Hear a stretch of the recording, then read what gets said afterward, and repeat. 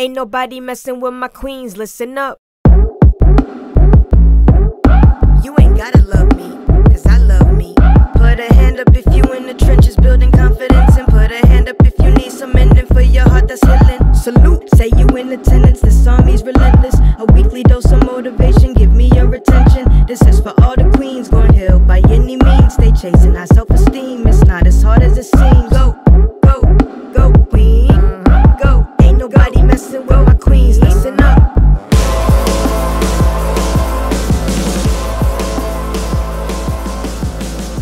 Welcome to the All Queens Army podcast. It's your girl, your host, Coach Breezy. I am here today with another dope episode for the queens.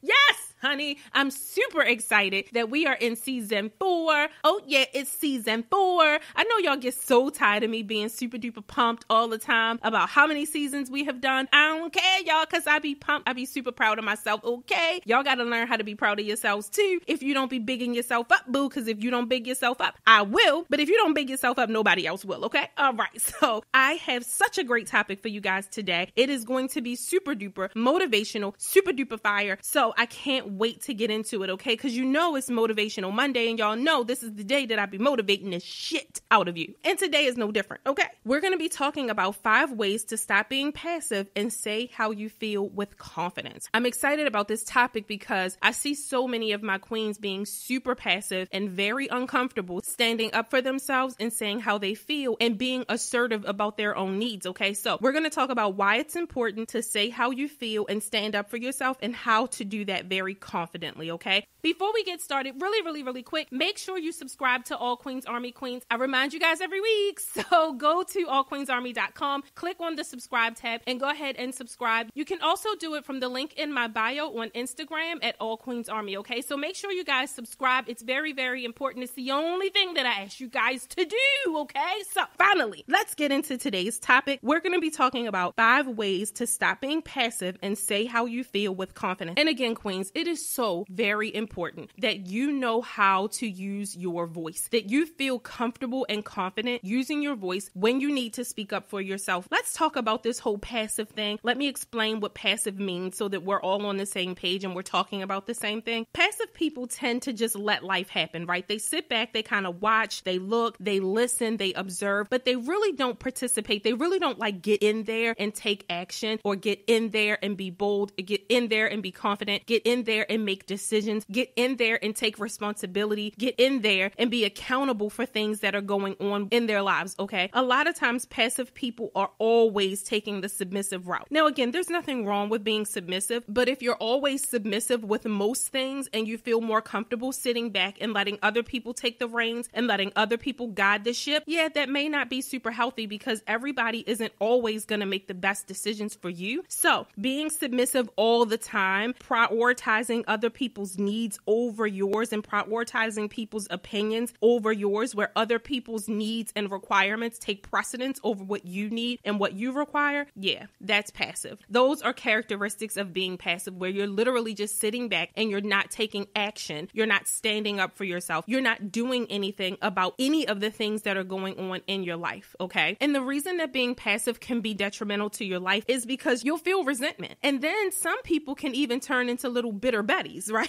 Like you wind up becoming a bitter person because you're not happy. Passive people do not tend to lead happy and fulfilled lives. And that's because you're not asserting yourself to getting what you want in your life. You're allowing other people and life in general to guide you wherever it wants to go because you don't either feel comfortable or don't feel confident steering your own ship, requiring and demanding what you need or going after what you want. And so what happens is you wind up feeling resentment because at the end of the day, listen, everybody wants what they want. Everyone wants to be happy. Everyone wants to be fulfilled. But if you're not going to take any action, if you're not going to take any accountability, if you're not going to put forth any effort to making sure that your life goes in the direction of the things that make you happy, and you just go with what someone else wants to do or prioritizes what someone else wants from you, then yeah, eventually that quiet voice that you have, the fact that you're not standing up for yourself is going to cause you to feel resentment. And the irony of it all, the ironic part of it is you'll wind up feeling the bitterness and the resentment towards the people in your life or towards the circumstances in your life that you're allowing to guide your life and to make decisions for you. You'll wind up feeling resentment towards those people and towards those circumstances. You'll also wind up feeling frustrated. You're frustrated because things aren't going the way you want, because you never get what you want. You're always giving and you're always prioritizing other people and you're always doing for other people and you're always doing what other people want to do, but you never wind up getting back what you need in return. So it feels very frustrating. It also feels very unempowering. Eventually, you'll feel like you're unappreciated, and then that starts to trickle into low self-esteem and low self-confidence because you don't feel like people are caring about what you want, what you need, how you feel. But here's the bottom line. It's not that they don't care, and it's not that people don't want to give you what you want, and it's not that life won't take you in the direction that you want to go, and it's not that you can't manifest the things that you want, and it's not that you can't hit the goals that you want to hit. It's not that. That's not the problem. The problem is that you aren't taking the bull by the horns and guiding that goddamn thing the way you want it to go. The problem is that you're not standing up for yourself and telling people what it is that you need and what it is that you expect and what it is that you demand. The problem is that you're not going after your dreams and you're not going after your goals and you're not taking steps towards the plans that'll take you in the direction that you want to go. That's the real problem. So that's the scary part about being passive, is that you wind up living a life where you're constantly fulfilling other people and you are never being fulfilled. But you have to understand that it's your fault. You have to take accountability for it, because if you're not asking for or requesting or going after what you want, how do you expect to get it? You can't get something that you're not willing to ask for. You can't get something that you're not willing to fight for. You can't get something that you're not willing to go after. That's just what life is all about. You can't sit back and put your feet up and put your hands behind your head and chill out and expect all of the good things and all of the blessings to just be poured upon you, baby. If you want the blessings to be poured upon you, if you want to attract the people who are going to love you, if you want to attract the relationships that you want, if you want to attract the job, the career, the money, the success, the friendships that you want, the travel, whatever it is that you want to attract, the big house, the better car, new experiences, I don't care what it is. If you want those things in your life, if you want to feel good every day, if you want to feel appreciated, if you want to feel loved, if you want to feel confident like you the shit, boo, then you got to get up and you got to go for it and you got to go after it and you got to demand it and you got to take those steps. You can't just sit back and be passive, waiting for everyone else, waiting for life or waiting for God to just make the decisions that are best for you, to make the decisions that benefit you. That's your job. You have to do that, okay? And so those are some of the consequences of being passive. You wind up feeling resentment, even maybe bitterness. You get frustrated. You feel unempowered. Like I said, eventually you'll feel unappreciated and your self-esteem starts to wither away. And here's the bottom line, and this is the biggest, in my opinion, the biggest consequence of being a passive person is you are an easy target for people who will manipulate you and take advantage of you. You are an easy target. You are exactly the type of person that narcissists look for. You are exactly the type of person, you have the exact personality that people who want to take advantage of other people want to get close to. And so that's the other thing about it. Remember, we always talk about manifesting, okay? Because in life, you're manifesting everything. So if you're passive, you wind up manifesting people who are going to treat you bad because they know they can, because your energy gives off that you are a pushover. Maybe that's kind of harsh, but I want to give it to you straight, queens, because I want you to understand how important it is and why it's important that you learn how to stand up for yourself and speak with confidence. Now, let me talk about how some people get passive confused, because I know some of y'all turning y'all lips up like, girl,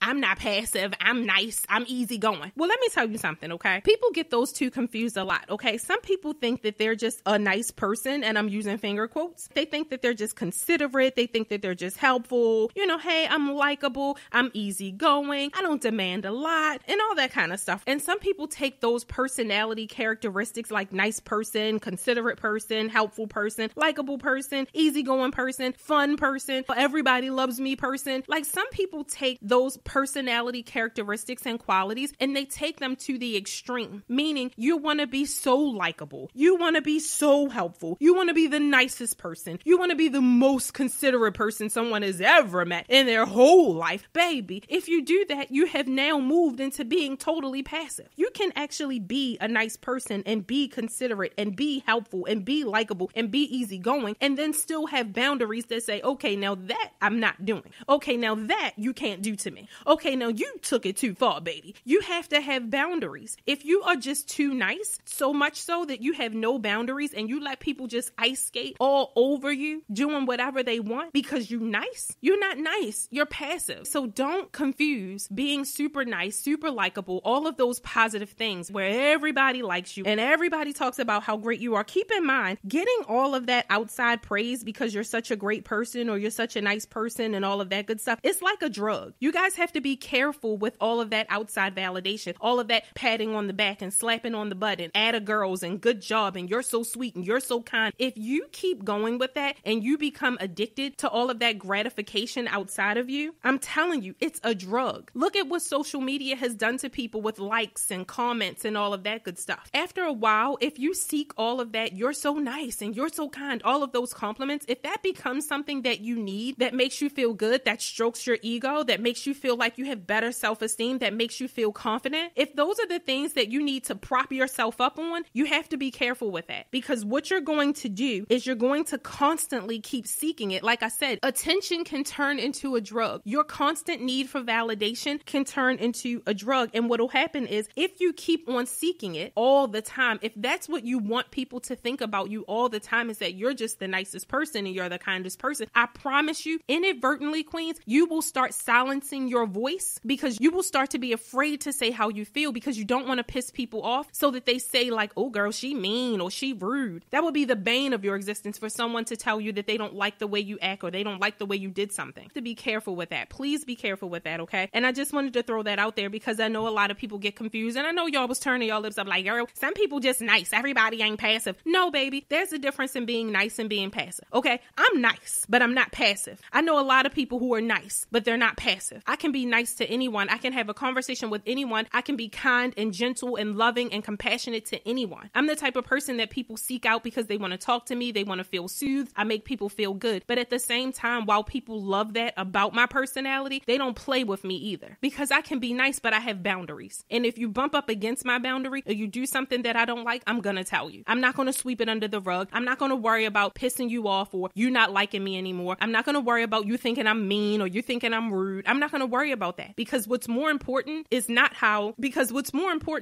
your perception of me. What's more important is my emotional well-being, my mental well-being. And letting people treat you badly is very bad for your emotional well-being. Letting people do things to you that don't feel good, that don't feel comfortable, that bring about emotions that you don't like is not healthy and it's not okay. It's emotional neglect on your part. You're doing it to yourself. Okay, so now that I done bopped y'all over the head with that, let's talk about some of the causes of passive behavior. What are some of the things that cause people to be passive? How did certain people get to be passive people? What happens in your life that creates that? So I can't speak to every cause of why people may be passive because I don't know every cause because I haven't talked to you right now. If I talk to you one-on-one, that's a little bit different. I could probably pull it out of you just by doing some self-reflection and talking to you a little bit. So what I will do is give you the most common reason why some people are passive, and this may resonate with you guys, okay? So sometimes what happens is that we've been taught that making waves and shaking tables and disagreeing or speaking up is impolite or rude or kind of labels you as the type of person that's difficult or not easy to get along with. Now, let me say this. This happens a lot to Black women. It happens a whole lot. What happens is when we stand up for ourselves and when we speak up for ourselves, there's a lot of times where we get labeled as being bitchy, mean, harsh, negative. So we wind up getting those negative labels. And then what happens is because someone is labeling us that way, we become extremely conscious of how we are behaving and how we act and how we say things. And what that does is it makes you walk around on eggshells, constantly worrying about or thinking about how someone is perceiving you standing up for yourself, thinking about our tone, thinking about the way we said it, thinking about if we shook our head or if we twitched our neck or if we used our hands to say period. We're constantly thinking about that. It becomes an insecurity for us. And when that starts to seep into your personality and starts to seep into your confidence, you wind up quieting your voice and changing the way you do things and starting to let certain things go and certain issues roll off your back and not standing up for certain things and saying things like, oh, well, I just pick my battles and stuff like that. Queens, please be careful of that. There is a fine line. Now, I'm not saying that there aren't opportunities for us to look at the way we express ourselves or the way we communicate or the way we say things, but let's not beat ourselves up so much so that we're quieting our voice. We should never quiet our voice. I don't care who it makes uncomfortable. If your voice and you standing up for yourself and you saying how you feel and and you shaking a table or you making a wave is too much for the people you're around, then you need to get around other people. If it's too much for the people on your job, then you need to get another job. And that's just the bottom line, because nobody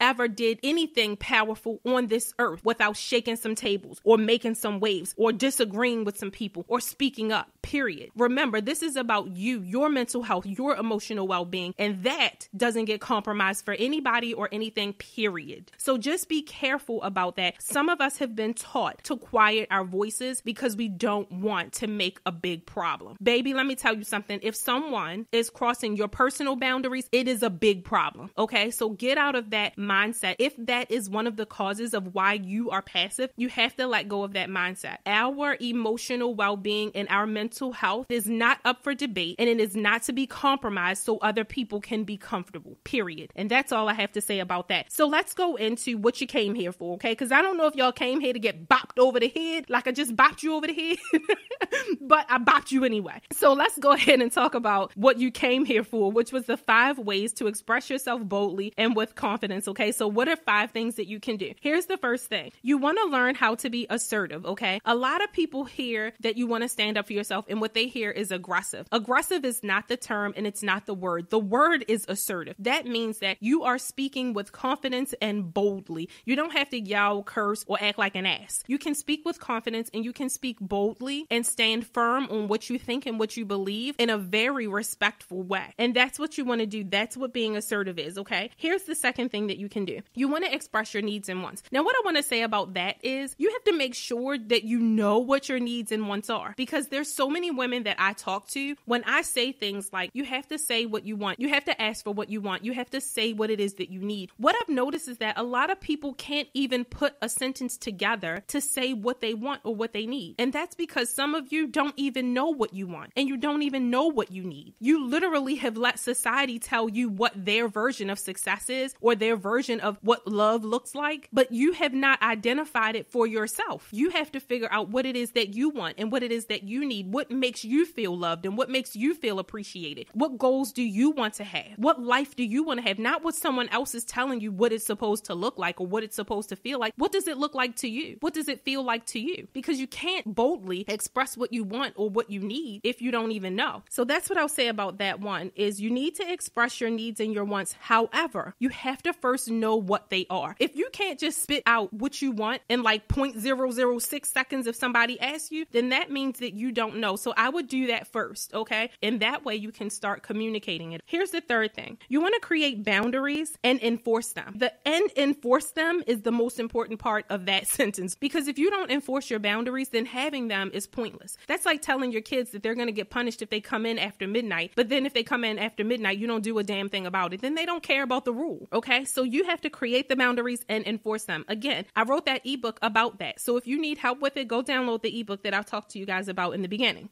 All right, here's the fourth thing. You have to stand up for yourself, period. You have to. You have to start speaking up to people about things that you don't like, that you don't agree with, and that you don't accept. That's it, and that's all. Here's number 5. You can learn how to attract people who love and appreciate you and not attract people that will manipulate you and take advantage of you. That's the 5th thing that you can do. So how do you do those 5 things that I just mentioned? Let me go through the 5 things again so we're on the same page. Number 1 was being assertive. Number 2, express your needs and wants. Number 3, create boundaries and enforce them. Number 4, stand up for yourself. Number 5, learn how to attract people who love and appreciate you so you can stop attracting these people who will take advantage of you and manipulate you and take you for granted, okay? Those are the 5 things that you can do to stop being passive and say how you feel with confidence. Now, how do you do those 5 things, okay? This is what makes All Queens Army different and stand out. I don't just give you the, hey, here's 5 things you can do. I actually give you suggestions on how to do them, okay? Because most people don't not know what to do. Most people just don't know how to do what they know they need to do. Okay, so let's get into that. How do you do those 5 things? And if you guys listen to the All Queens Army podcast regularly, or you read any of the blogs, you already know what the answer is going to be here. Okay, so how do you do them? You have to do some self-reflection, ladies. You have to do it. So what is self-reflection? This is only for people who are newbies around here. Self-reflection is when you give yourself about 20 minutes of uninterrupted time to spend spend time with just you. No TV, no phone, no computer. Turn everything off. Get in a quiet space. Get a journal and sit with yourself and your thoughts, okay? Self-reflection is a form of meditation. It is where you are allowing yourself to get in touch with your innermost self, your innermost thoughts, your innermost fears, your innermost insecurities, your innermost needs, your innermost wants. Because your voice, who you are on the inside, gets snuffed out all day, every day by everything else that's going on in your life and all of your other responsibilities and all of your other things. Remember, queens, we prioritize so many things over us. We don't spend time with ourselves. And the only way that you're going to get to know yourself and overcome some of the things that you need to overcome in your life is you have to get back in touch with your true self. And that's what meditating is all about. The reason that I always talk about self-reflection is because in order to overcome things like being passive, you have to first get to the root cause of why it is that you're being passive. What caused you to be passive? Now, remember earlier in this episode, I gave you one example of a cause of why people are passive, but that may not be your reason. Your reason may be something very different. Your reason could be something like this. You know, when you were growing up, every time you spoke up for yourself, your parents told you to shut up and stay in a child's place and mind your business and something like that. Basically, your voice was silenced at a very early age. That could be your reason. I don't know. Everybody's life experiences are different. So in order for you to learn how to not be passive, you have to go into yourself to figure out what caused you to start being passive. Because let me tell you something, nobody's born passive. Kids are not passive. Kids say whatever the hell they want. They don't have any filters. All of those filters and fears and issues and insecurities were layered on throughout your life. Now, they could have happened as a kid, but they also could have happened as an adult. So you want to get to the root cause of it. I'm always going to tell you guys that you have to get to the root cause of why you're doing what you're doing. It's not enough to just say, start doing something different, start talking more, start expressing yourself more. That's not enough. If you just start trying to do the new thing and go in the new direction, you're always going to revert back to your old behavior because you never really resolve why you do it in the first place. So if you want to start being more assertive, express your needs and wants, create those boundaries and enforce them, stand up for yourself and attract people who love you, you have to get to the root of, well, why am I passive to begin with?